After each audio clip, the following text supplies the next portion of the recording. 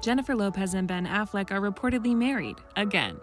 On Saturday, weeks after their Las Vegas elopement, the couple tied the knot in front of family and friends at Ben's Riceboro, Georgia estate, according to multiple outlets. A source told E! News, "The ceremony is over, and it ended with a kiss."